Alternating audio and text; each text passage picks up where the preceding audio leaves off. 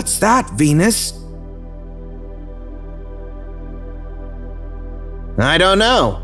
Hey guys, what are you two doing next to the asteroid belt? Asteroid Belt? What's that? So imagine our solar system is like a big city.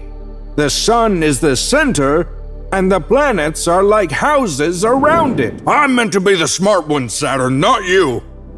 So, Neptune, imagine the planets are like houses around the sun.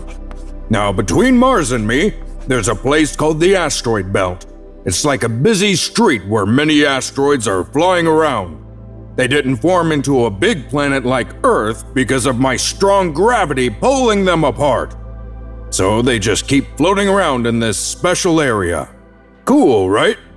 Wow! So do any planets or moons live there? Good question, Venus.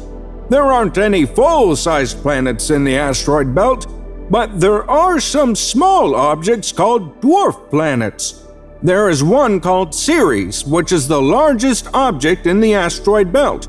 It's like a small world all on its own. And as for moons, Venus, some asteroids have their own tiny moons or companions. These are much smaller than Earth's moon and usually orbit around the asteroid, making them like, mini-moons. Cool! Neptune, let's go exploring. I want to find Ceres. Bad idea, Venus.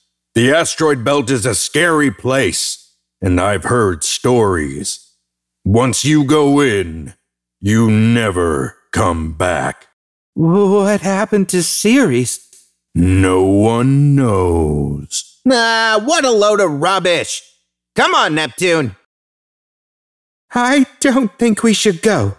Fine, scaredy cat. I'll find someone else to go with me.